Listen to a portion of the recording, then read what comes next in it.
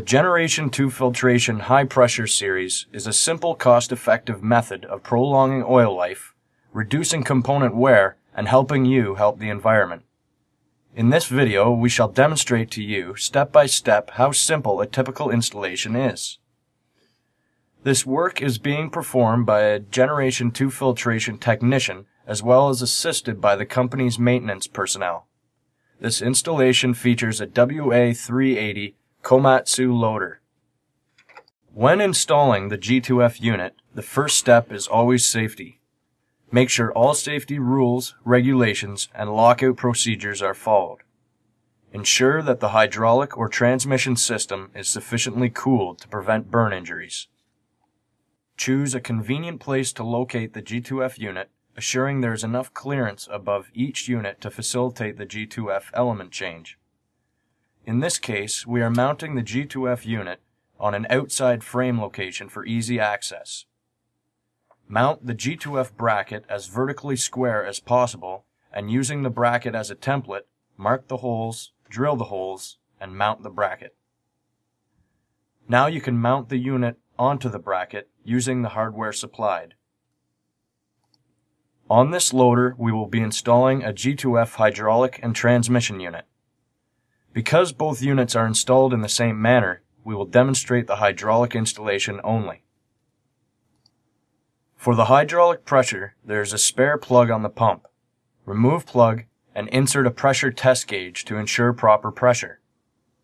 Once the pressure point is determined, insert the appropriate steel adapter. For the return port, there is a spare plug on top of the oil reservoir. Remove and insert the steel adapter. We will now measure the length required for the pressure hose by running the hose from the pump to the G2F unit and the drain hose from the reservoir to the G2F unit, ensuring the lay of the hose lies in natural curvatures. Next, we will cut the hose and make up the hose assemblies. Then add a bit of oil to the hose coupler, which allows for the ease of assembly. Insert the reusable ferrules to the hose ends and turn counterclockwise until the ferrule is flush with the end of the hose. Next, insert the hose coupler clockwise until it bottoms up on the ferrule. Blow out the hose assemblies with high pressure air, ensuring all debris is removed. Now it is time to attach the hose assembly from the drain port to the outlet of the G2F unit, and also install the hose assembly from the pressure port to the inlet of the G2F unit. Temporarily install a 0 to 160 psi gauge in the G2F unit, then start the hydraulic system and activate the pump. Gradually open the valve until the proper pressure is reached. Once reached, tighten the locking nut on the valve and then turn off the hydraulic system. Now remove the temporary gauge and replace it with a G2F test point. Now that the installation is complete, start the hydraulic system until the G2F unit gets warm to the touch. This ensures that the oil is flowing properly. Also be sure to check that the G2F unit and all hose assemblies are secure and that there is no leakage.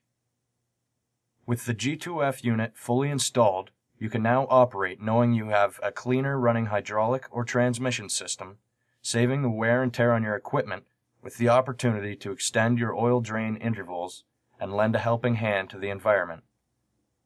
For more complete detailed instructions on how to install the G2F high pressure unit, please refer to our G2F HP Series installation manual available through your G2F local representative.